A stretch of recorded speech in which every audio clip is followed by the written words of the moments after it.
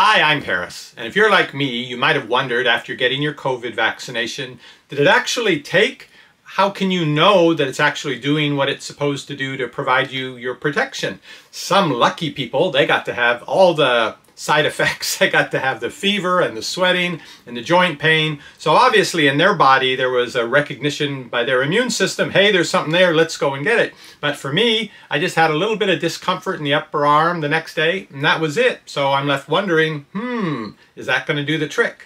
The only way to know how much response the vaccine triggered in your body is to look at your antibody levels, which isn't very easy for the average person to do. But here in Texas, there's a program being run by the University of Texas where they test your antibodies. They're basically getting people to sign up to volunteer for this. And you go in, it's a blood draw.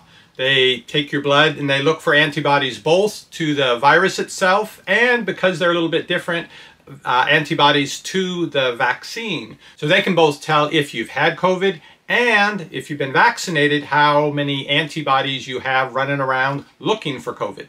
So when I learned about that program over the summer, I immediately signed up and I was accepted and told to go to the lab to have my blood drawn, and that in a few days they would text me my numbers. Part of the reason I was so concerned about this is because last year I got a cancer diagnosis, and over the winter I was doing chemo, so I was very immunocompromised. My white blood cell counts dropped down to just about 0 after every infusion.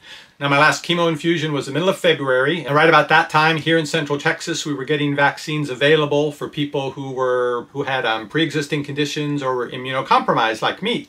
So as quickly as I could, I signed up to get my shot. And so March 3rd, I got my first dose of the Moderna vaccine. And as I mentioned, I didn't have a whole lot of reaction to it, and it started me wondering, well, if I'm immunocompromised, I have low white blood cell counts, maybe the shot isn't triggering much of a reaction in me, in which case I may not have particularly good protection.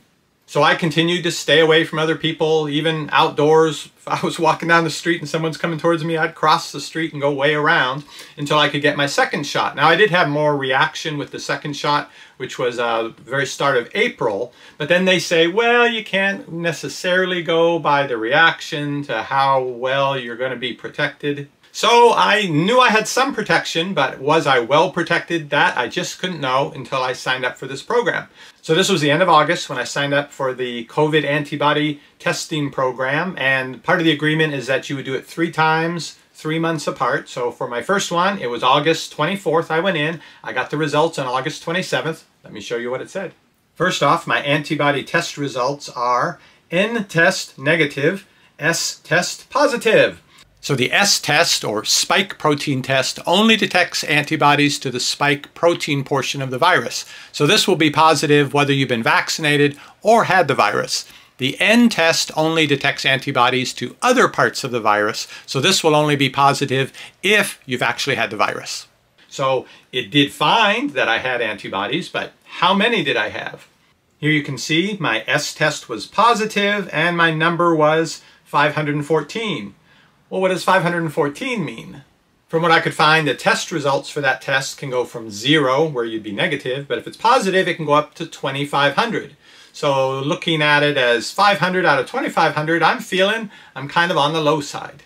Now they did say in their FAQs, you can't really go by the number to know how much protection you have, and that they haven't determined yet what all the number ranges and so forth mean. But still, if 2,500 is the most they're testing for and I'm at 500, I felt like I didn't have the best protection. I did go and search further online hoping other people had posted their results so we could sort of compare notes. And from what I found, 1,000 and up was considered, this is all unofficial, I'm not a doctor, I'm just letting you know what I found out about this. The scuttlebutt was that 1,000 and up was a good response. So mine was only middling. So that seemed to confirm what I thought, that my first dose didn't really take because I got it right after finishing chemo. So what's a warrior to do but worry? And once they announced you could get a 3rd dose if you were immunocompromised, and they actually recommended that, I got in line for that one and got my shot in September. So on September 4th, I got my 3rd dose of Moderna. Now, it wasn't a booster dose. The booster dose, I think, is half of a regular dose. This was another full regular dose. And I was curious to see, I did have more reactions that time. Yay, unpleasant at the time, but good for thinking maybe it's going to give you more protection. And I couldn't go and get another antibody test because the program I signed up for, it's every 3 months. So I had to be patient and wait until after Thanksgiving to get my next antibody test, which I did, and here are the results. I scored off the charts, greater than 2,500. They don't even measure as high as my antibodies are. And you can see just below that I still haven't been exposed to the actual coronavirus. So finally, I stopped worrying, secure in the knowledge that I have as much protection as the vaccines can provide. So that lasted for a few days till I saw the news reports about there's a new variant, the Omicron. Will vaccines protect you against that?